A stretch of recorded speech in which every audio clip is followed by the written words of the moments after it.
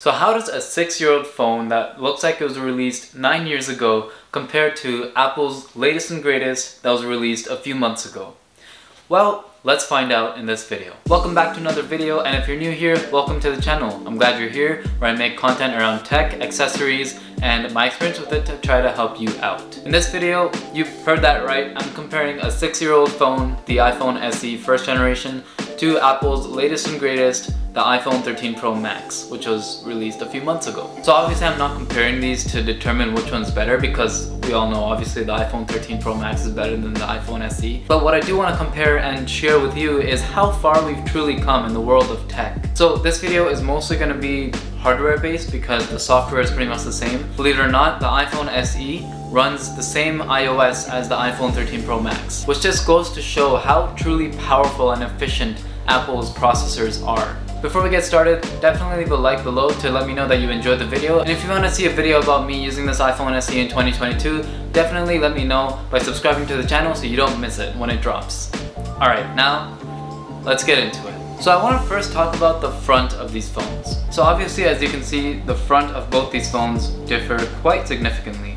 On the iPhone SE, there's a chin and a forehead, pretty big ones, and the forehead has a few sensors, the earpiece, and a front-facing camera, which is completely crap, especially compared to the iPhone 13 Pro Max. And on the chin of the iPhone SE, we have the home button, the iconic, classic home button that the iPhone started with. And between those two huge bezels, we have an LCD less than 720p display, which, I mean, it's not bad. I mean, you know, a screen this size, you're not gonna be, editing photos or looking at, 4K content for the sake of actually watching 4K content, but for everyday use, it's okay, it's good, it gets the job done. Obviously with this 4-inch display, you don't see as much content in one frame as you do with the iPhone 13 Pro Max, which brings me to the iPhone 13 Pro Max's front. So the iPhone 13 Pro Max has a 6.7-inch OLED display, which is beautiful because it is 1440p. So if you do want to watch really high quality videos, or if you want to edit photos or edit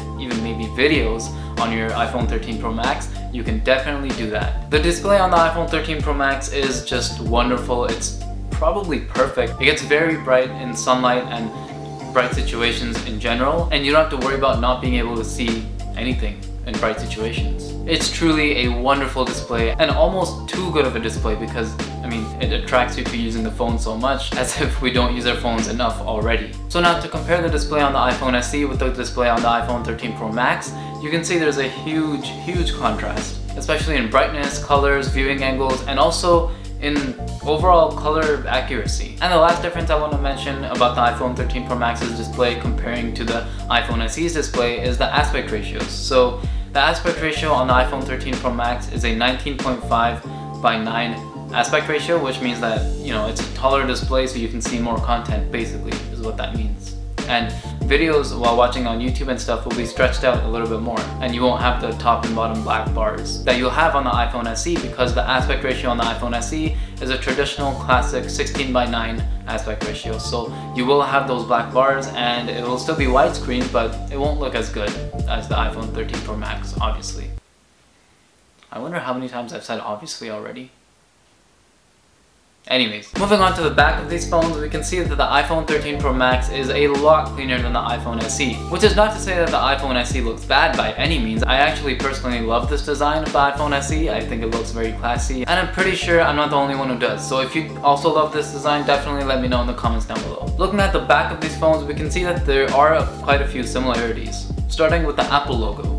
The Apple logo is something that we have in common between these two phones on the back. And as for other commonalities, we can move over to the camera modules, where both of them have a primary camera, a microphone, and a two-tone flash. But that is actually where the similarities end between the two of these backs. So let's talk about the differences. One major difference between the iPhone SE and the iPhone 13 Pro Max on the back is that on the iPhone SE, we can see that it says iPhone, it says the SE badge, and below all that, it has the FCC markings. Whereas on the iPhone 13 Pro Max, you have absolutely no text, making it look extremely clean, especially compared to the iPhone SE. Now another difference between the iPhone SE and the iPhone 13 Pro Max is that the iPhone 13 Pro Max is entirely made out of glass on the back. It's just frosted, so it feels better and it looks better, and there are not as many fingerprints. Whereas on the iPhone SE, you can see that it's a combination of glass and metal, but where there is glass, it's not frosted like it is on the iPhone 13 Pro Max. And obviously with the inclusion of metal on their iPhone SE, there was no wireless charging,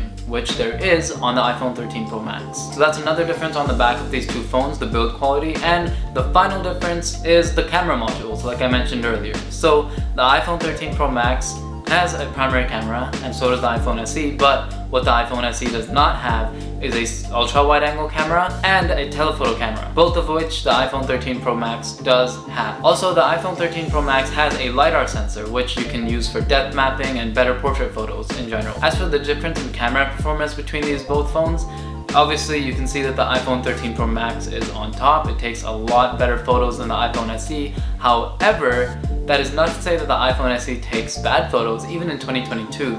Like you can see, these two photos in good lighting are not that bad. So you can still get away with using the iPhone SE for shots that aren't meant to be professionally used. As for video performance, again, the iPhone 13 Pro Max definitely beats out the iPhone SE, where it has the advantage of 2 additional lenses, so even more information than just one lens, and sensor shift stabilization, which the iPhone SE does not have. It actually doesn't have any stabilization, it just has electronic stabilization. And this year with the iPhone 13 Pro Max, Apple has introduced ProRes video, which is basically higher quality video. But again, for casual video shooting, the iPhone SE still is not bad compared to the iPhone 13 Pro Max. And obviously, if you had to choose between these two, I would definitely choose this one. But if I only had this one, I wouldn't be too disappointed. And if we move over to the front-facing camera, we can definitely see that there is a very big difference between the quality and the performance of these cameras. First and foremost, the iPhone 13 Pro Max can shoot in 4K with the front-facing camera, whereas the iPhone SE caps out at 720p. Because the iPhone SE has like a 1.2 megapixel camera, which is just ridiculous, and the iPhone 13 Pro Max has a 12 megapixel camera on the front. So those are the differences between the backs of both these phones. Now let's move on to the sides. The sides of both these phones use different materials to make. So on the iPhone SE, we have aluminum with chamfered edges, which looks so good. And on the iPhone 13 Pro Max, we have stainless steel sides, which also looks pretty good, but it attracts a lot of fingerprints. So starting off with the similarities, on the right side of both these phones, we can see the antenna lines on the top and the bottom of both phones, and that's pretty much where the similarities end. So moving on to the differences, on the iPhone 13 Pro Max we have a power button, and there should be a 5G millimeter wave antenna as well, but here in Canada we don't have millimeter wave, so we don't have the antenna. And on the iPhone SE, there is our SIM card slot on the right side. Moving on to the left side, starting off with similarities, we have those antennas on the top and the bottom of the phone, and we also have the mute switch, which has been on the iPhone since day one, as well as the placement of the volume buttons. But by the way, can I just say that I love the way that the iPhone SE handled the volume button design. I love how Apple used their machines to create the plus and minus sign on each of the volume buttons to indicate which one is volume down and to indicate which one is volume up. I also love the rounded buttons taking up less space. Whereas on the iPhone 13 Pro Max, we unfortunately don't get that. We get the regular, standard pill-shaped button for volume up and volume down. And we also don't get the laser etched plus and minus signs on each button. I wish they could bring it back, but anyways, that's where the similarities end. And the difference here is the SIM card ejector is moved from the right side on the iPhone SE to the left side on the iPhone 13 Pro Max. So those are the similarities and differences on the sides of both these phones. Now let's move on to the top. So on the top of both these phones, there is actually no similarities. The iPhone SE has the power button on the top and no antenna bands, whereas on the iPhone 13 Pro Max, all we have is an antenna band. Now moving on to the bottom, we have the lightning port in the middle, the microphone on the left side, and the speaker on the right side. What is that you see there beside the microphone on the iPhone SE? Is that a headphone jack?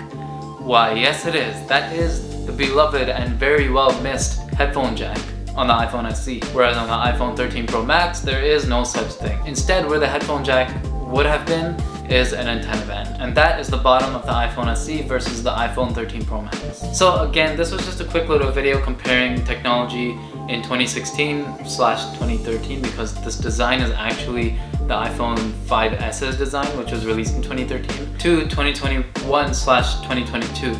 It's just a fun little quick video to compare both of these. Again, if you want to see what it's like to use a 6-year-old phone, the iPhone SE, in 2022, definitely let me know by subscribing down below, and leave a comment down below letting me know what you think I should cover. As for this video, if you enjoyed, definitely leave a like and subscribe to see more. And share this video with your friends and family if you think they'd enjoy it. Thank you so much for watching, and I'll see you in the next one. Alright, bye.